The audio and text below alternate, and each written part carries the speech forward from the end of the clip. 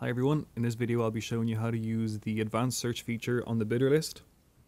So to get to that, you just hover your mouse over the bidders and then click on list bidders.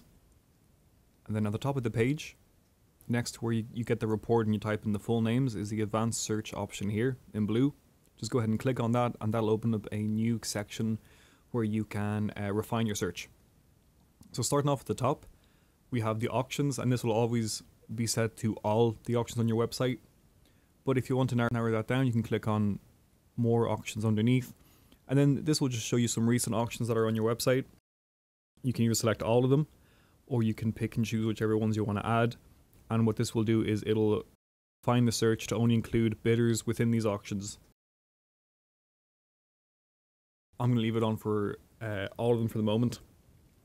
And then under that, you have a date range you can put in for when the bidder was registered on your website. So I'm going to pick a couple of months from the 1st of January until the 4th of April. And then just underneath that is the last logged in, which is again another date range you can put in. I'll just put in the same date range. So about 4 months, 3 months I mean, pardon me. You can see these on the results here at the bottom. It says created and last activity. Those correspond to the registration date and the last login date. Now keep in mind that everything you put into the advanced search has to work together. So for example, this account here, Bid 3, it says that it was created on the 8th of January.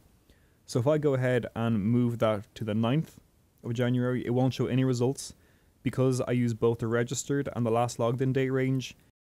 You'll only get results that correspond to every single field that have been put in. So keep that in mind, and this works for everything else. And on the right hand side, you have very basic information, including the first name, last name, the bidder's username, email address, company, their address, which you can also refine by city, state, and zip. And then back on the left hand side, we have blacklisted bidders, bidders allowed to bid without a credit card, and then bidders that don't have a credit card on their account, as well as the reseller certificates.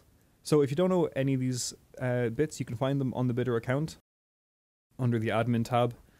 I'll have another video breaking that down more specifically, but you can see here if the box is ticked for either the blacklisted or bid with no CC, you'll be able to find that out. Here's the reseller tab. If there's no certificate, they're not a reseller.